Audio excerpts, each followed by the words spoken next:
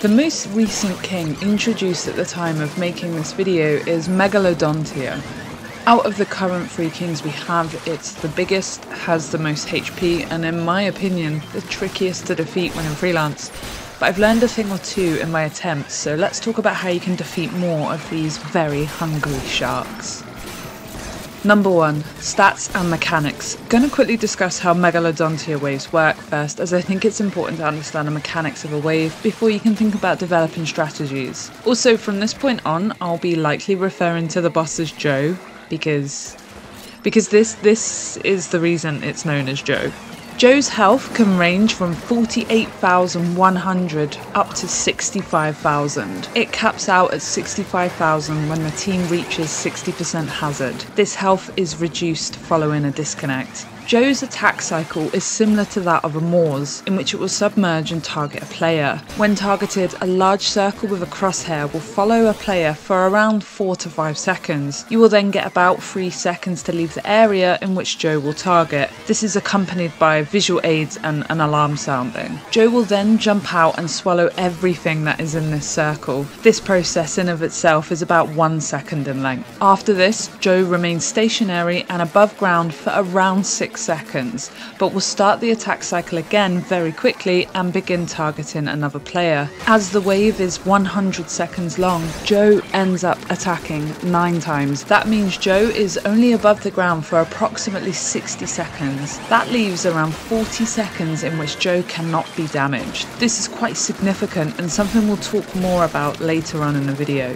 When Joe launches out of the ground, whatever enemy is in the circle will be destroyed. All bosses and all lessers. This creates golden eggs very easily, but again we'll talk more about that later in the video. If caught in Joe's mouth during its attack, it's more often than not immediate death. There are ways to escape this though, primarily if you are using dualies, you have the Kraken special, or if you've had enough momentum when moving. Joe has a weak spot, but it isn't similar to the way the Ouroboros has a weak spot. It's a giant, unmissable red spot with a huge X on it that is practically screaming, "Hit me." When you do hit this, you deal 70% more damage to Joe. So for example, if you hit the weak spot with a Tenterbrella, which does 360 per shot, you will actually deal 612 damage to Joe. This is where the majority of your attacks on Joe should be focused. However, you can still damage Joe by hitting it anywhere on its body for regular damage. Joe's back always faces where it was previously attacked, making it pretty simple to lure and know where the weak point will be.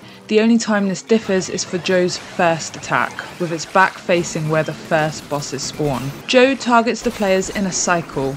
It's random who gets chosen first, but if nobody dies, it will cycle through the players one by one and repeat the same pattern. If you're the second person targeted, you'll be the second person targeted again if nobody dies. Dying disrupts the cycle and causes Joe to skip players, causing things to become difficult to track. Golden eggs are used to deal damage in this wave, and they do 800 damage with direct hits. If the egg doesn't hit a target directly and falls to the ground, it deals 200 splash damage within a small radius. I think it's important to say that using the egg cannon in Xtra Waves is a different mechanic compared to throwing eggs in regular waves. The egg cannon doesn't deal the 100 damage ink explosion when thrown, it doesn't use your ink tank, and it doesn't pierce or go through objects. Number 2. Weapon rolls. Knowing what you need to do with what weapon you have is really important during Joe fights, as its higher health requires more strategic playing. You want to make sure you're using the weapon in the most efficient way possible, ensuring you increase the chances of winning the fight. Before I speak about weapon rolls, something you should be doing regardless of which weapon you have is leading Joe towards cluster of bosses. It doesn't matter what weapon you have, Joe will annihilate every enemy on the field in its radius, and this is so much quicker than doing it with a weapon yourself. This produces golden eggs of course, and allows everybody to inflict damage on Joe in some capacity. If you have a weak weapon, golden eggs will be more beneficial most of the time, so use them. Similar to Kohazuna fights, you want to ensure that weapons that have high DPS or are powerful single-shot weapons focus primarily on Joe and its weak spot. Weapons like the Hydra, Tri-Stringer, Wellstring, E-Liter, Dapples, Reflux, Sploosh, are some of these weapons. They are able to unleash an insane amount of DPS in the short time frame that Joe is above ground and reachable. You should always keep an eye on Joe's launch point if you have a powerful weapon, as you'll want to be there to shoot at it whenever you can. Ideally, you'll want to hit the weak spot as much as possible given the 70% extra damage you do. However, I appreciate that given Joe's size, you may not be able to. It is still worth shooting at his body, however. With the E-liter and GRIZZCO charger, you're able to pierce through Joe's body. If you aim right, you can hit Joe's body and weak point simultaneously, causing 270% damage per shot. For an E-liter, that's 1620 damage instead of 600. For the GRIZZCO charger, that's 540 per shot instead of 200. For the GRIZZCO charger especially, given its rate of fire, you can deal 3640 damage in 7 quick shots before you need to refill your ink tank. This is just something you should consider when given either of these weapons. For your other GRIZZCO weapons, your role will vary slightly. The Splatoon and Stringer both have the potential to focus primarily on Joe and should focus on the weak spot. The Splatoon does 1200 with a fully charged slash, 2040 when aimed at the weak spot, and the Stringer, or bow, does 1350 if all 9 arrows hit the same target, which then becomes 2295 when hitting the weak spot. The bow should also utilize taps and partials when able to, as this still allows it to output quite significant damage, even more per ink tank than fully charging the weapon. The Splatoon should remain fluid with objectives however, as its 200 damage tap slashes are very effective for crowd control, and its ability to shred through armoured bosses should not be dismissed. I should also mention that the GRIZZCO slasher has this ability too, and should heavily focus on boss slaying and piercing multiple enemies to help contribute to overall management of enemies on the field.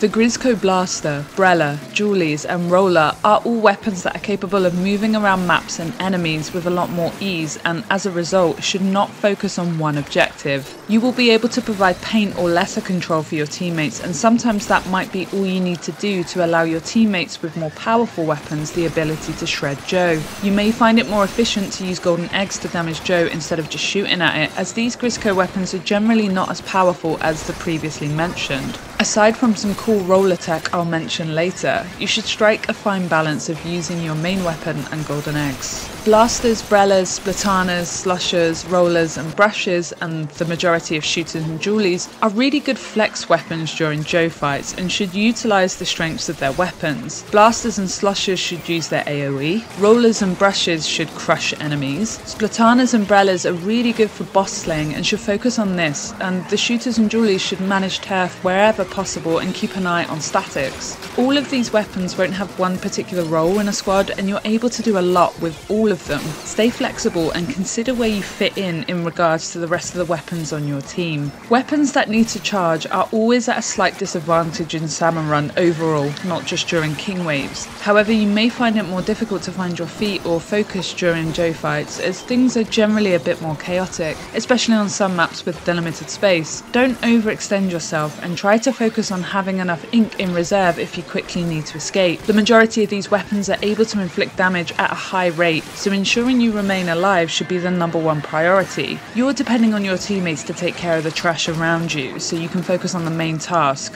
which is slaying Joe. If you have a slightly faster and weaker charging weapon, such as the mini Splatling, Bamboozler or Gootuber, then consider if you're better served by helping with boss management instead of only focusing on Joe. My last bit of advice regarding weapon rolls is more for freelance, but is also good to take on for all times you're playing. The high health of Joe means that unless you're actively damaging it, it is unlikely that you'll defeat it. It's all well and good that you know which weapons are better for shooting at the king directly versus which weapons are better at hunting for statics and other bosses, but again, like the other kings, Salmon Run is a team game and you're expected to contribute to the main objective, which in this case is defeating Joe. Do not neglect any opportunity you may have to fire at Joe. Any moment you have downtime or are able to damage Joe, regardless if you're hitting its weak spot or not, is worth doing. Given that you cannot damage it for about 40% of the wave, you really need to put damage on it whenever you can. Even if you have a weak weapon, you are still damaging the king. Trust me when I say that this alone goes so much further than hunting for a final big shot or stinger on the other side of the map that you could probably ignore. Number 3, specials.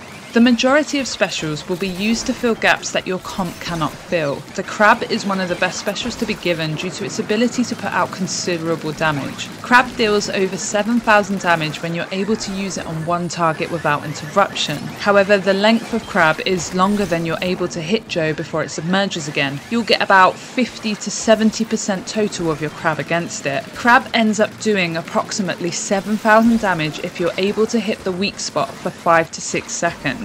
This factors in the damage multiplier. If you don't hit the weak spot, you're looking at around 4,000 damage. These are conservative estimates, by the way, not strict calculations, but I say them to get across the point of how important it is to hit the weak spot with certain specials or weapons. You'll want to use the crab when you know you have the safety and freedom to use it without interruptions to fully maximize it. This can be difficult and you don't want to end up wasting it if you're disrupted. The best time I've found to use it is when I know I will not be targeted next. Immediately after I have been targeted and the Joe lunges out of the water, ideally with the weak spot facing me. It's easier said than done, however, as sometimes it's just too messy to do this. However, this way ensures I won't be immediately targeted next and I can use most of the crab on Joe without having to plan an escape. The rest of the specials will need to be used in a way that you think they're needed. Specials like Whale, Inkjet, Booyah and Ink Strike are good to use against Joe itself if you're struggling to get close to it or range is an issue. However, I often find they're better used for clusters of statics to eliminate them quickly so I can go back to focusing on Joe. However, this varies and it really depends on what you think is missing from your comp,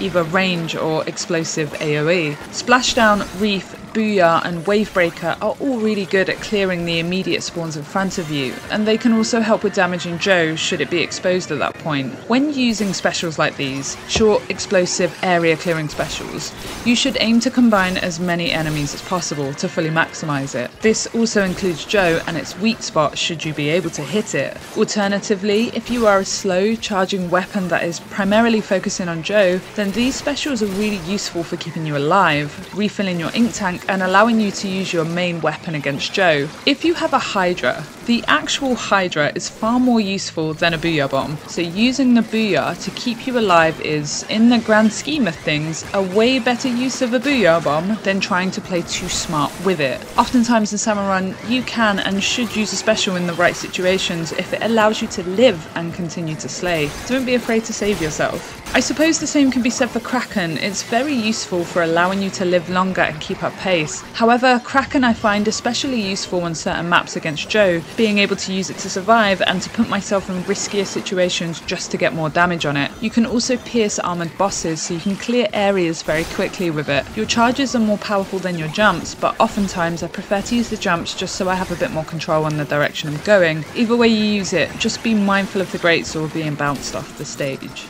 Number 4.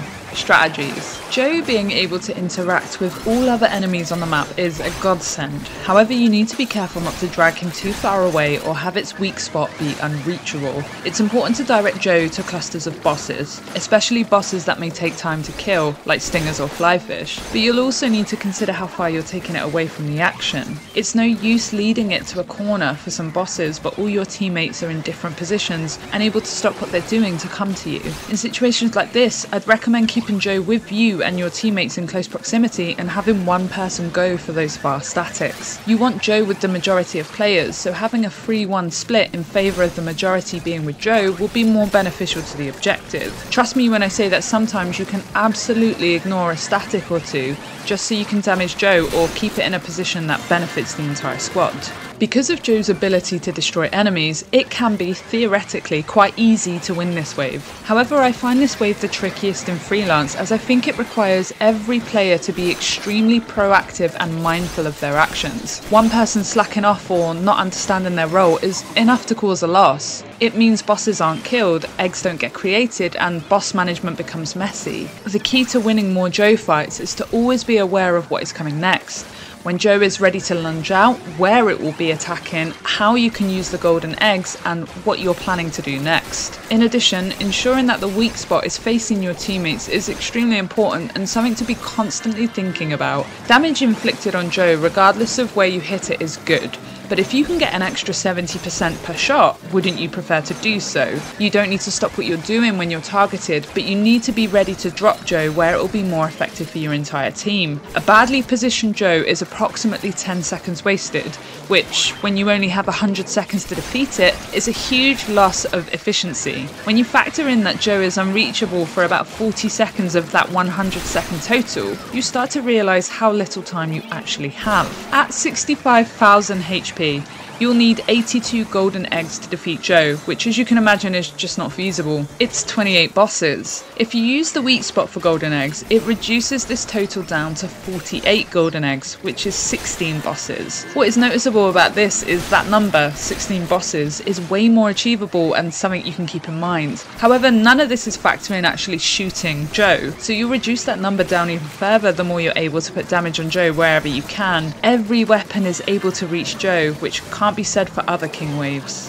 My last piece of advice is regarding space and staying alive. If you've watched my other content, then you know what I'm going to say here about staying alive. But if you're new here, hello, stop dying, stop overextending, stop running into situations you're unsure you'll escape from. In Freelance, there are no situations where you're better off dead. If you're struggling with Joe, think about how often you're dying and see if that's something you can improve on. Taking a second to think about your next actions is worth doing instead of panicking. This should also involve whether you should be more proactive with slaying enemies or whether specials should have been used sooner rather than later. I know this is easier said than done with some weapons and especially on high tide on some maps, but start learning about the spaces you can use, the platforms you can climb, and maybe the corners you can use to your advantage. Dynamo is very fun for Joe, so be a good teammate and stop dying. Lads, I hope this helps. Let me know what you think and good luck with your fights. If you liked this video and need more advice, I've got lots of videos on how to improve at Salmon Run, whether it's weapons, specials, maps, hazards or other kings, so check them out. I'll see you guys soon.